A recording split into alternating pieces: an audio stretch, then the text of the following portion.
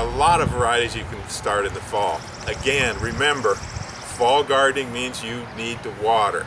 So what I like to use is a drip irrigation hose or a soaker hose.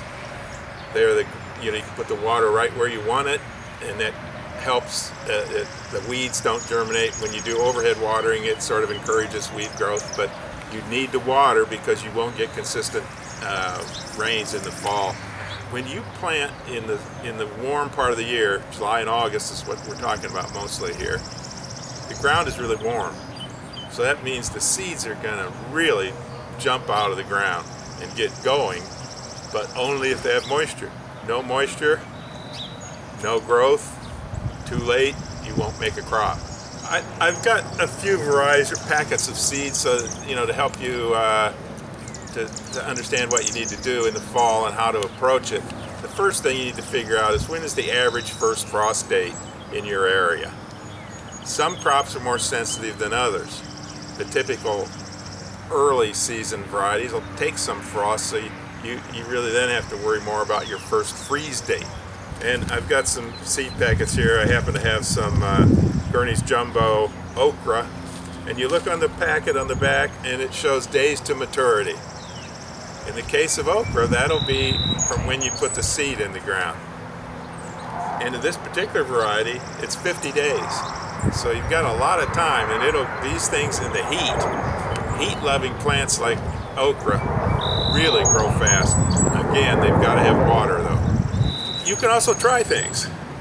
Sometimes I've tried things that work very well, sometimes they don't. You probably all have too. One of the things you don't hear too much about is doing potatoes in the fall. But I do it very successfully every year. It works great. And another one that you might not think about direct seeding would be peppers. I've got Gurney's Yum Yums Mixed Bell, and it says days to maturity 55. Well, in the case of peppers and tomatoes and things like that, the days to maturity means when you're set out a plant. So here we are again in early July. I think I can direct seed these and still get a crop this year. Another thing that you can do is kale. It's very popular these days, has a lot of nutritional benefits.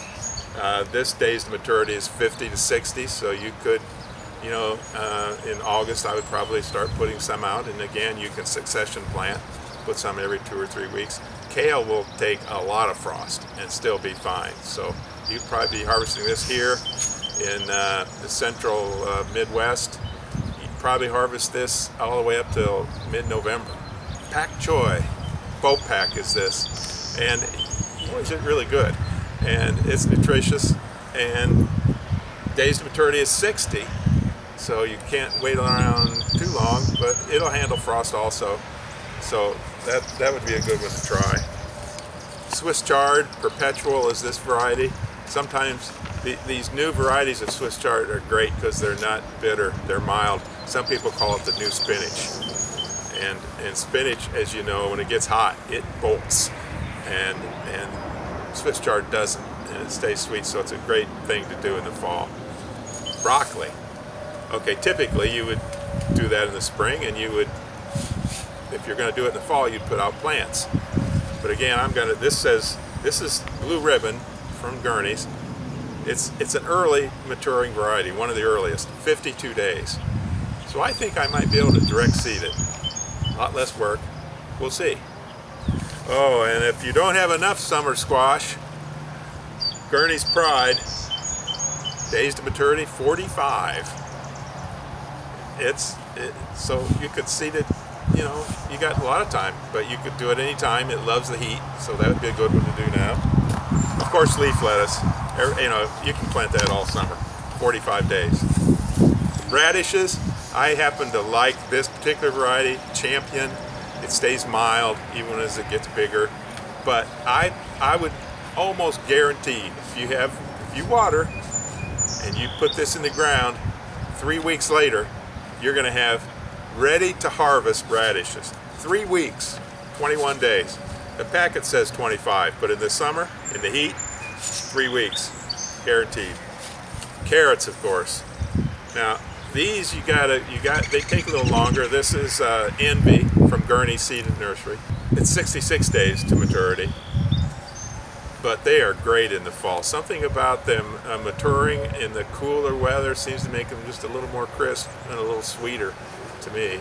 So it's time here in the central Midwest. You've got now from early July till the beginning of August. You could do later. They'll take frost, but I wouldn't wait too much later. Bunching onion seed, which is kind of fun to add to salads and things. It's 65 days from seed. It'll take a lot of frost also, so that'd be something to try. And I don't want to forget peas. Peas do great in the fall, but they are sensitive to heat at the beginning. So if you get a real hot streak, again, you got to water. It'd be great if you had a little mulch or something. Collect your grass clippings, put some hay if you have some down, whatever, to help it, deal with the heat. Typically, I would wait a little bit later on these until sometime in August to put them in. The maturity is 64 days, so it's sort of a tight window. But boy, is it great to be picking them in the fall when it's cool and the peas are fresh and crisp.